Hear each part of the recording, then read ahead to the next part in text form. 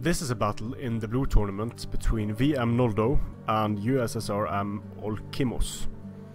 I can't see their factions yet, but I'll be able to in a second. So we have Lusitani versus Carthage. This is the Carthaginian build I wish I brought against Diplomats Lusitani on Alexandria. Not exactly, but pretty close.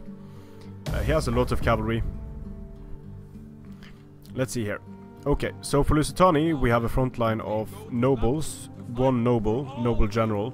Then I believe we have 6 veteran shields, 4 Scutari cavalry, Iberian swords, a bunch of Iberian skirmishers, a curious choice, 2 Balearic slingers in the center.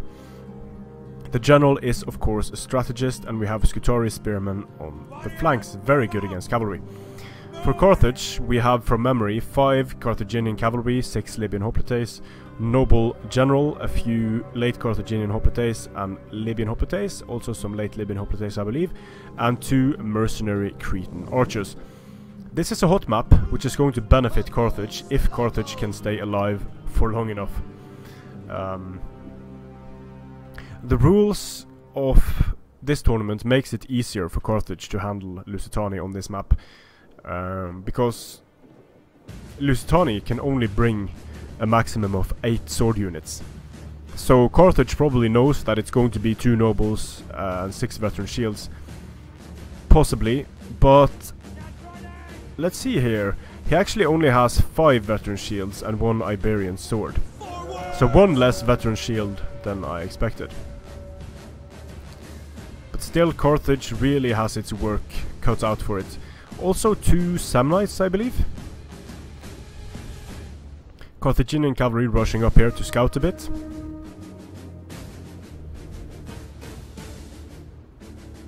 And same on the other side.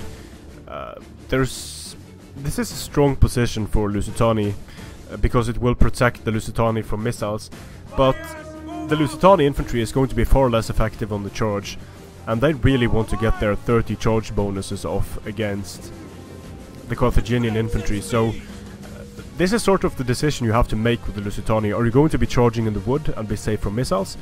Or are you going to be charging on the open and be exposed to missiles? Because units like Cretans can just destroy veteran shields and Lusitani nobles with their crappy armor and their even worse shields. So these guys are not as sturdy as other mid-tier sword units in terms of... they have very good morale, but in terms of armor, it just isn't there. Very good melee defense, extremely good melee defense, extremely good melee attack. But they just die so easily. And here we have the... looks like we have the Carthaginian main line with mercenary Cretans already firing into the Lusitani nobles. So in this situation it is actually good for Lusitani to be in the forest, but Carthage is playing it very smart here, pulling away, kiting the Lusitani army. And the kiting away here is actually very smart because this is going to allow the river to sort of protect the flank of Carthage from these Lusitani units. They're going to be much slower moving through the water here, and these late Carthaginian hoplites and late Libyan hoplites, they're actually moving across the river for some reason. We'll see how that plays out. So no Lusitani nobles have died yet to the skirmish fire. This is in the forest. But this might actually be a good tactic from Carthage, because this is going to tire out the Lusitani units more than it's going to tire out the Carthaginian units. The Carthaginian units have a resistance to heat, Lusitani units do not. So Lusitani has a choice here. Either keep rushing after Carthage and lose stamina, or sort of walk and eat more fire on the way in. And I really like what he's doing here. These veteran shield warriors are going to get a horrible charge here in the river. So he's actually just going to put his men in phalanx here and be like, come on, please charge me. We'll see how it works. I haven't tried eating charges in water.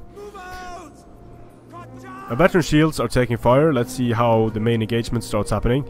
Here we have a very nice charge from veteran shields.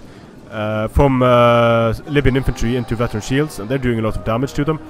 Libyan infantry, and I quite like how he staggers his units like this, because this is going to allow units to pour fire into the engagements. And you can see how quickly the veteran shields are going down, also due to the fire from the mercenary Cretans. So using the Carthaginian cavalry very defensively here. Super nice use, just screening away all of these units. And keeping these units in reserve, while the veteran shield warriors are just eating so much fire that even Libyan infantry is going to be able to defeat them if this keeps up. Libyan infantry taking fire from Iberian skirmishers and from Balearic slingers, but in the forest they're not going to be able to do much. Here we have Scutari spears up against late Libyan hoplites. The late Libyan hoplites don't really stand a chance against Scutari spears, but if they pop phalanx, they're going to be able to do better against the Iberian units. The veteran shield warriors have gotten a lot of kills, but here you can see the mercenary Samnites are actually getting outclassed by the lightly armored Iberians. Carthaginian cavalry gets the charge on the Scutari cavalry. Very bad for the Scutari cavalry. The Scutari cavalry is going to lose that engagement horribly now if they're not supported. Here we have one cheeky Iberian unit coming into the forest, but there are so many Carthaginian cavalry units here available to stop the Scutari cavalry, increasing the morale to try to hold these units in the fight for a bit longer. Here we have the late Libyan hoplites popping their phalanx, and now they're actually going toe-to-toe against the Scutari spearmen, so very nicely done there. They are great little units if they only had precursor javelins. Now this Scutari cavalry, here you can see how quickly Scutari cavalry goes down when it's being focused on by several units. 55 armor for cavalry units is just not enough to keep it in the fight for long. Here we have Carthaginian cavalry fighting up against Scutari cavalry as well, and over here you can see how poorly the Scutari cavalry does against Carthaginian cavalry when it doesn't get a charge. Any cavalry unit is going to do poorly, but it's especially devastating for these units that have a nice charge bonus but doesn't really have a lot of armor. So the Lusitani army is sort of beating itself to death on the Carthaginian front line here. Some very nice engagements, very nice charge blocks done by Carthage. But Carthage has lost a lot of men in his general's bodyguard. Needs to be careful about that, because he's still taking damage, and the general just might die or rout straight off the field now. And if the Carthaginian general dies, then this is going to be a... Oh, he's dead. He's gone. He's off the field. The general recently died, so now there are a lot of skirmishers left on the field for Lusitani. Carthage charging straight through the gap in the lines, going for the Balearic slingers. They're going to get in and do a lot of damage to them. Here we also have more Carthaginian cavalry units coming in to take care of the Iberian skirmishers, but the Carthaginian infantry doesn't really do too well. But here we have the Lusitani nobles attacked in the rear, being fired upon by mercenary Cretan archers.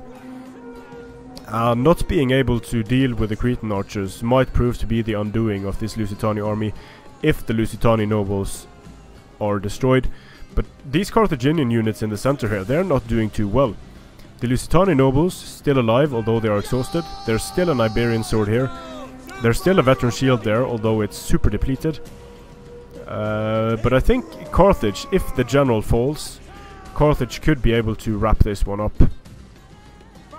Because the general is going to get charged by Libyan infantry, late Carthaginian hoplites. So he's going to do very well against the late Carthaginian hoplites, but he is fresh. These guys are winded. The phalanx is going to allow them to hold for longer, but the fire incoming here against the Lusitani nobles is just going to wreck the Lusitani nobles. These Scutari spears are going to do a lot of damage to the Carthaginian cavalry in the forest. But I mean, this has been a great battle. Very good moves pulled by both players here. I think putting the men in the water has to be that is MLG. I mean, very nice. I've never seen anyone do that before on Alexandria, so I quite like it.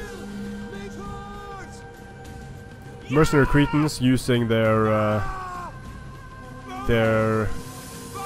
ability to increase the rate of fire for some time might actually just kill the Lusitani nobles here if they're lucky.